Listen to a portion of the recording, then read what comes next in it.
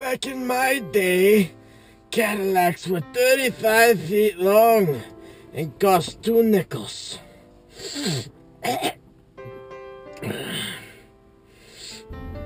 Alright, what's up guys? My name is Zach, and today we are in a 2013 Cadillac SRX. Okay, so this is Cadillac's mid-sized SUV. It's not as big as the Escalade, but obviously it's an SUV. It has a raised suspension and that sort of thing. So sitting up front is a 3.6 liter V6. Not exactly sure about the horsepower. Underneath the car, we have a 6-speed automatic gearbox, but you can do the plus minus crap.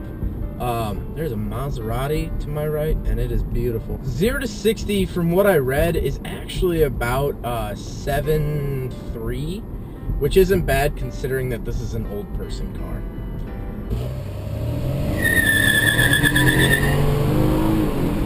Actually squealed the tires. So it does have sport mode plus minus, but it also has an eco mode. So for the other side, when it's not in sport mode, it'll do eco. So with the plus minus transmission, or yeah, the plus minus automatic, it's nice, but sometimes it will deny you a shift. It'll just be like shift denied. I'm like, all right, car, I choose that, not you. Chill out. So being quote unquote base model, it has all leather interior. It has Bluetooth and navigation touchscreen, all of which can be controlled from the steering wheel, which I like a lot. Your obvious heating, air conditioning, power windows, power seats. This version does not have heated seats or a sunroof, but those are options of this car, which a sunroof would be great, but obviously not necessary. And otherwise, the car is just really comfortable. I actually drove it for 4 hours today, heading down to ISU, and I didn't feel achy. I didn't feel anything, pretty much. It was really nice, really comfortable. Only thing that irritates me about the inside of this car is, all right, I'm gonna pull over. Oh, say, hey, I want to make a right turn.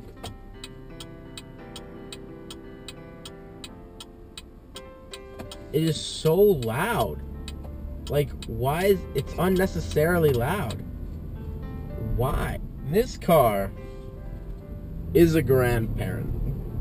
You know, the gender doesn't matter, but this car is, it just screams grandparent to me, because it's like, oh, you know, nice and comfortable. Like, oh, you're comfortable. Do you want this? Do you want that? Do you want this? With all the buttons on the dashboard, it gives you so many options. Just like your grandma gives you options for food. Oh, I could cook you this. I could cook you that. I could cook you a biscuit. Would you like that? But it's still classy.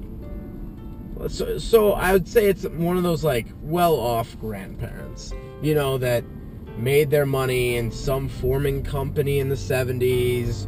Your grandpa wears a gold watch, you know, white hair, very relaxed. You go to their house all the time, they fill you with food. You know, I say that also, like every single grandparent, I'm not kidding, I didn't plant these or anything. There's hard candy in the center console. There's hard candy. What grandparent doesn't have hard candy? Again with the blinker. Settle down! So overall, for the drivetrain, that's engine, transmission, and, you know, everything that goes along with that, I'd probably give it a solid 7 out of 10. And here's why. It's sporty, it does have pickup, but the 6-speed transmission, the automatic, it'll downshift at weird times. And with the plus minus, it'll deny you a shift. Like if you're going up through the gears, it'll sometimes just be like, yeah, shift denied. Like, what? But yeah. So my interior evaluation would have to be a 9 out of 10. I mean, it has a really nice interior. It's very comfortable. It's spacious. The people in the back are not crammed at all. And you would think, since it's a smaller SUV, that they might be not cramped at all. I've fit 5 people in here before, and it's like nothing. So I think my overall score of the car would have to be an 8 out of 10 because it's very sporty. Like I accidentally did 100 miles an hour today in the car while my mom was in the car. She didn't notice. I didn't notice. I just looked down and I was like, oh my God, I'm doing 100. So very spacious, very classy, very sporty. The only thing is that the transmission is and it would be hard to choose between this and an Escalade. It's hard to justify a smaller SUV, although it does have a little bit more fuel efficiency. I know the Escalade does come now with options that give you better fuel efficiency. But yeah, overall, 8 out of 10. I really like this car. I mean, obviously no car is going to be a 10 out of 10, so it's right up there. I hope you guys enjoyed the video. I hope this wasn't informational. If you have any questions about the 2013 Cadillac SRX or any general questions, comments, concerns, ideas, shoot me an email, shootingcarsphotography@gmail.com. If you want to check out my Instagram page, shooting_cars, for almost daily Instagram posts of my photography page. If you want to check out any of my other personal accounts, my personal Instagram is just my name, Zach Pradel. That's Zach with a K, Pradel. And then my personal YouTube account, ALZ Productions. I'll link that all below. So I want to thank you guys for watching again. There'll be more reviews and other videos up soon.